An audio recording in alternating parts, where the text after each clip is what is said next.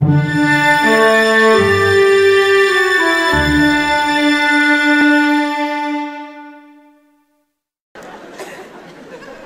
Christmas is kind of bittersweet for me because when I was a kid, my first time performing, I was 6 years old. And I was performing in our Christmas pageant at church. And I had one line in one song. It was the song, "Do You Hear What I Hear?" And I messed it up. I sang, a child, sleeping in the night, with a tail as big as a kite. That's not the way that song goes, ladies and gentlemen.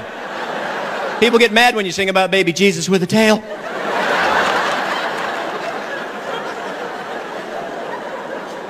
But think about that song, "Do You Hear What I Hear?" It's Psycho. Who wrote that?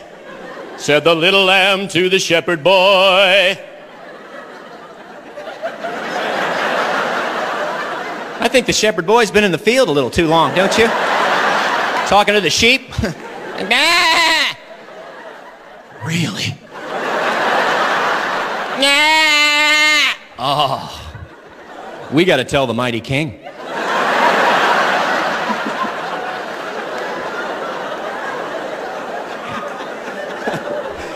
Gets worse, they go to the mighty king. You know. A child shivers in the cold. Let us bring him silver and gold. How about a blanket? How about some soup? Child shivered in the cold. Throw some gold on him, he'll be fine. He's got pneumonia, but he's loaded. That kid is gonna be some.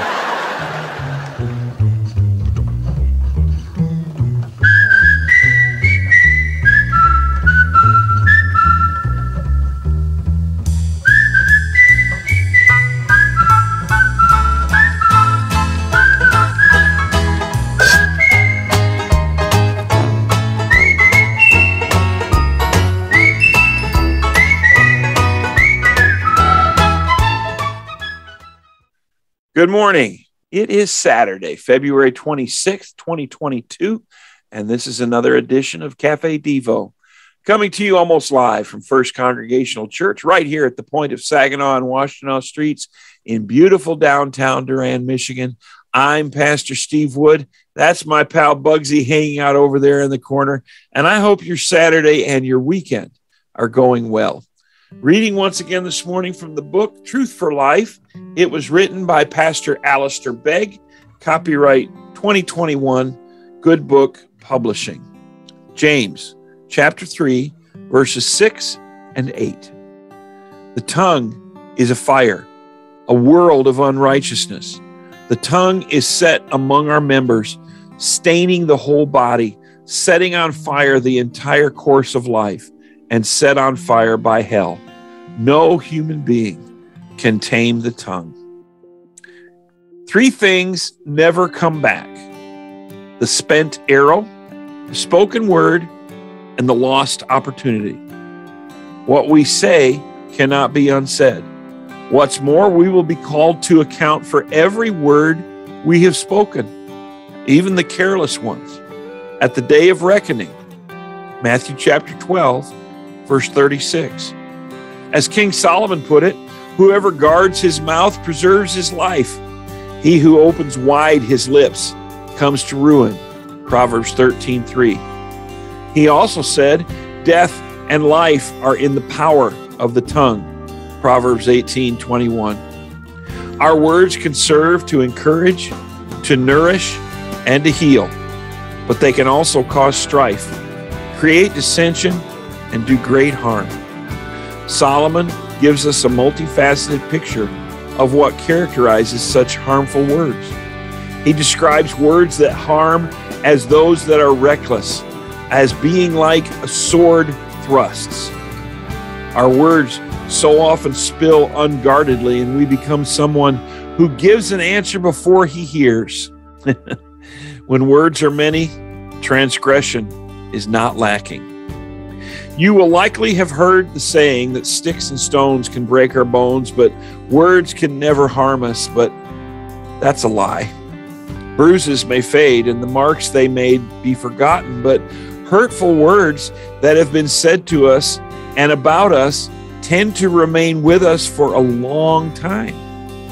These lines are true. careless word may kindle strife. A cruel word may wreck a life. A bitter word may hate instill. A brutal word may smite and kill.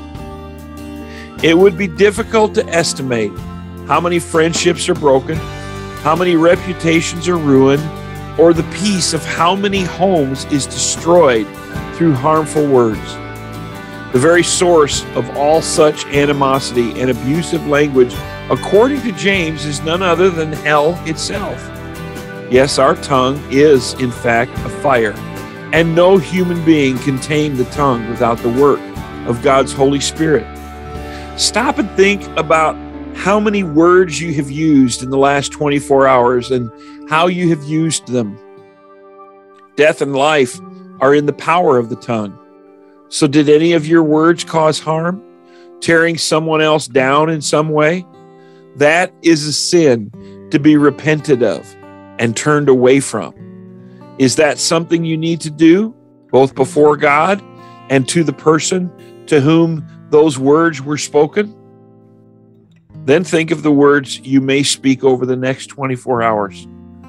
How might they be used to bring life, to lift another person up? How might you reflect the one who committed no sin, neither was deceit found in his mouth? Rather, when he was reviled, he did not revile in return. He himself bore our sin, that we might die to sin and live to righteousness. 1 Peter 2:22 through 24. For further reading, check out James chapter 3, verses 2 through 12.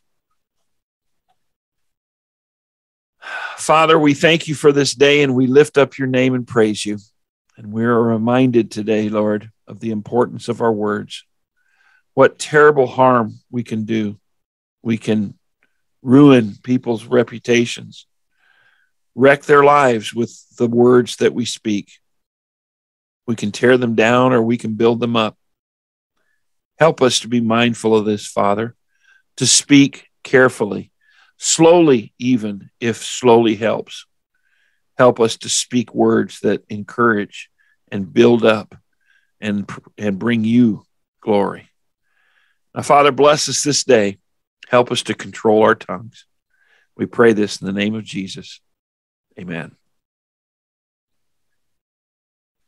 Well, that's going to do it for us on this Saturday edition of CafeDevo. Before I go, I want to remind everyone that First Congregational Church gathers for worship tomorrow morning, 10 a.m. We hope you can join us in person, but if you just can't make it in person, you can connect with us through the live stream that goes up on Facebook at the same time.